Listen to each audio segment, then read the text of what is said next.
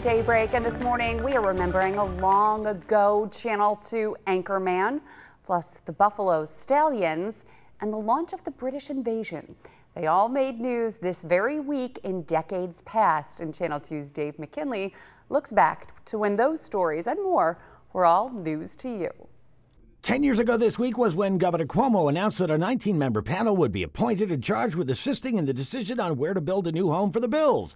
Turned out the so-called new stadium working group really didn't do any work. It only met once, in secret, where it was later reported that members didn't do much more than introduce themselves to each other, and it never met again. And an NFL prospect named Michael Samms became a household name, not so much for his prowess on the gridiron, but for announcing he was gay. Samms did get drafted by the Rams in the 7th round, but got caught and never played it down in the NFL after his coming out this week in 2014. 20 years ago this week.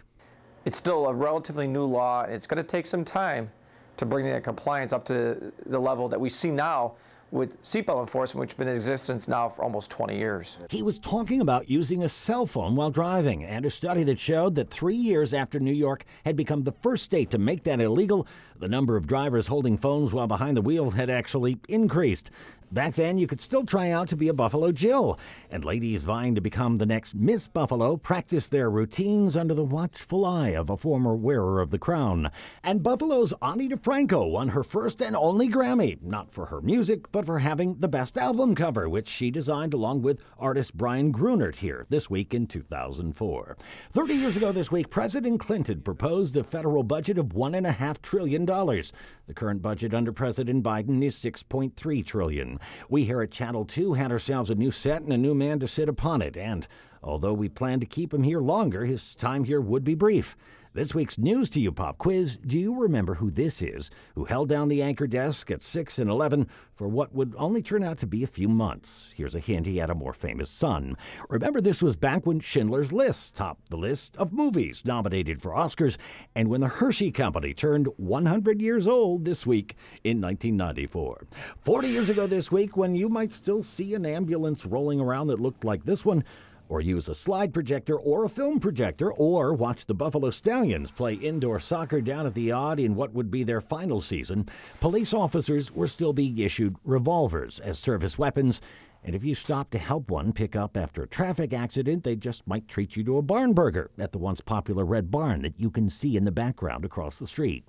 Hawaiian Air still flew out of the Niagara Falls Airport, and the Playboy Club was still operating at the Executive Hotel in Cheektowaga this week in 1984. Now, we don't usually look back this far, but we would be remiss if not to note that it was 60 years ago this week when we first heard the words, "Ladies and gentlemen, the Beatles."